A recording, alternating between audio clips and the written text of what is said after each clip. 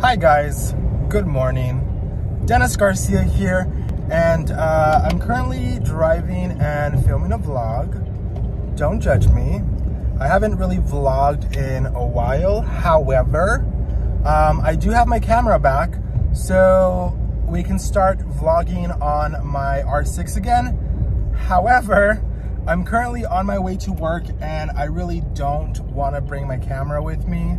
So I would just rather vlog on my iPhone. It seems like the easiest option since it's like, you know, it's always handy with me. I always have it. So like, why not film my vlogs on my iPhones when I can't take my camera with me? Because it's too fucking heavy and it's too fucking expensive. And I'm not trying to get my shit stolen or,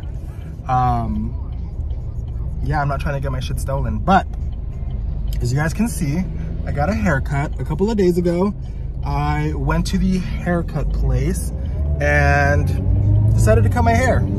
I wanted to originally, I wanted to just let my hair grow, but I look ugly. Like, it just looks poofy. It looks a mess. It doesn't look cute. And I didn't want to walk around with poofy, ugly ass hair all year until it like grew in and like settled down, and just not here for it. So I cut my hair. I like it.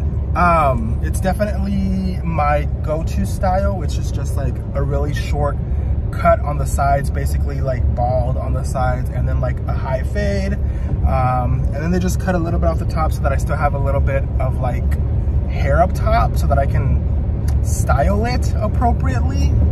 And that's that. I really like my hair. I like my hair. I would love long hair, but like I cut it off a year ago, and if I want to let my hair grow again, it's got to go through that awkward growing hair phase that we all love. But anyways, I am headed off to work. I don't know if I updated you guys on my job and how it's been. I've been there now for about 3 weeks. This week it'll be 3 weeks. And honestly, like, the company is really fucking great. It feels like a very 2022 current company. Like, it feels like they really care about their employees, which is really, really fun. And the cool thing about like the job is that it's right in the heart of downtown, which means that like after work, I can go out and get a drink. I can go out to the bars. Like, I literally walk out of the building and there's like 20 bars around me. No lie, no lie. And it's just like it's a really cool location. It's a really cool job. The job is very LGBT friendly. They are very trans inclusive. They are very progressive, which I really like. A lot of the people that are there that are like training managers and like just office managers from the company all around the country are all like bisexual, gay, lesbian, trans, and it's just like, it's really cool to see. It's really cool to see a company really look at people for what they can bring to the company and not necessarily who they are. Because a lot of companies tend to choose people based on ethnicities or sexual orientation, and most of those people that are like Black or Hispanic really don't get opportunities. And those people who are like lesbian, gay, and trans, they really don't get the opportunity. We don't really get the opportunities to be in like management roles. And it's really cool that here there's all types of people who are in like managerial type roles. I think it's really cool. I like this job a lot. And they also have espresso. They have an espresso machine on the 8th floor. And I go there literally I have not been to a Dutch Bros in about 3 weeks now. I literally will go to the store. I'll buy all the stuff that I like need to make myself a homemade at work Dutch Bros. I got myself the white chocolate sauce, chocolate milk, and the caramel sauce. And I like literally make my own white chocolate Dutch Bros mocha. I just go downstairs, I get myself a couple shots of espresso, go back upstairs to my floor and make my drink, put some white chocolate, a lot of caramel drizzle, and I'm just there enjoying unlimited Dutch Bros, because like I can make as much as I want and I don't gotta pay for it, which is really great. Espresso is like one of those expenses that like aren't necessary but like are needed in my life. And I've become quite dependent on coffee. honestly, if I'm being honest, I've literally had espresso every single day for the last 3 weeks, that at this point, when I don't have espresso, one day, I get like a pounding fucking headache. Like my body is going through withdrawals. Like I get like the worst migraine I've ever had. Like, when was it? It was on Saturday. I woke up and my head was pounding. The back of my like neck was in pure agony. And the minute I went to go to Dutch Bros to get myself a coffee, actually I did go to Dutch Bros. I went to Dutch Bros once in the last 3 weeks. It all of a sudden, after like half an hour, it stopped. And I was like, wow, I've become dependent on caffeine. It never was like that. I did go to Dutch Bros a lot, but I didn't have coffee. I didn't have espresso every single day. I'm having espresso at work every single day and multiple shots. So like, my body is like, give me the fucking caffeine, you fucktard. Quit playing and holding out on us. So that's been fun. And right now I am on my way to Fry's, which is a grocery store here in Arizona, to go get more chocolate milk, because like I have a little bit left and we still have Thursday and Friday of work days to go through, and I really need my coffee. But I have some unfortunate news. My dad's in the hospital. His kidneys are kind of done. They're gone. They're dead. Back in 2017, he got a transplant because prior to 2017, from like 2013 and up, or 2014 and up, somewhere around there, he started to like, I guess, have issues with his own personal kidneys, and he had to go into like dialysis. He's been taking a lot of like medications, and just overall hasn't really been in a good place physically. And over the last 8 or 9 years, it's just kind of progressively declined, his health has. And right now it's at a point where his health is just, it's not good. He's been having trouble with like breathing. He gets tired easily. He's not able to like stand up anymore as much.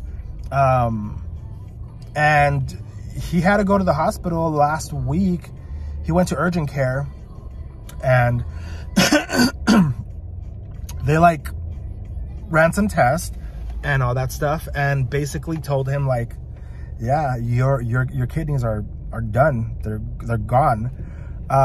So his kidneys no longer work, which is fun.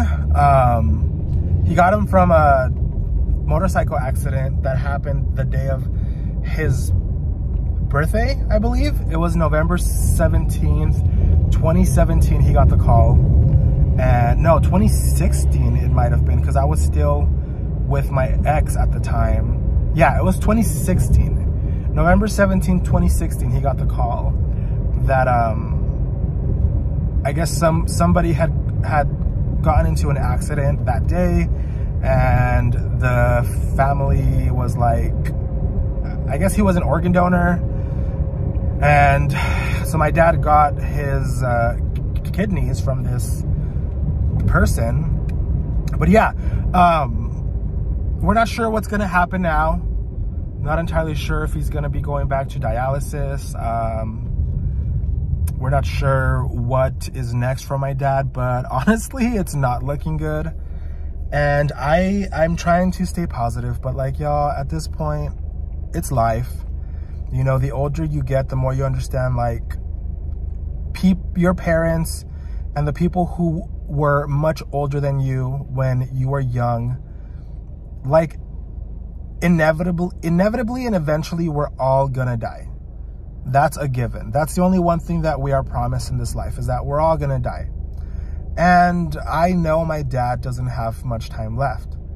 Whether that's a year, another 5 years, another 10 years, I don't know. Right now, everything is kind of like up in the air. I don't know what's gonna happen. You know, he's in the hospital again because last week he went into urgent care, and this week he actually had to go to see his primary doctor. And so he went there yesterday. I think he's been admitted into the hospital. So they're gonna do a lot more tests and see what's next. Because honestly, I really don't know, you know, what's next.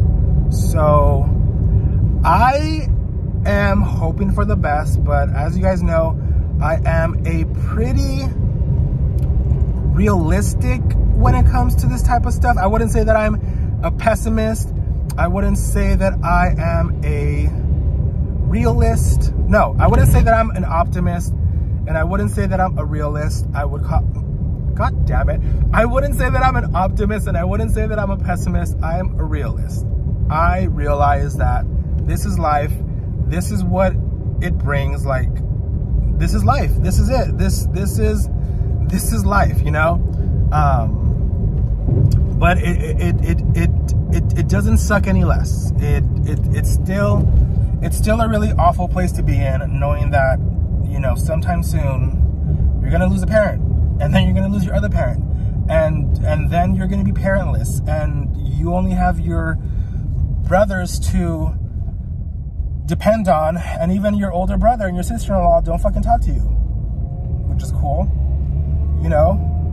But it's like, I'm gonna be alone. Aside from my little brother, you know, that's all I'm gonna have is my little brother. And so it's just, it's a lot to like go through mentally and emotionally, and then having to like go to work and like live life and try to make the best of shit. It's just like, fuck, man. It is, life is a fucking challenge, y'all. But I'm about to get a Fry's to get my chocolate milk. I have half an hour before I gotta be at work, so I gotta hurry up and go to Fry's. But I will catch up with you guys on the next vlog. Hopefully it'll be on my camera this time, because it's almost a weekend and Monday's a holiday, so like I won't need to be at work, and I'll have time to like film and take my camera around.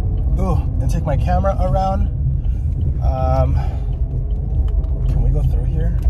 Yeah, we can.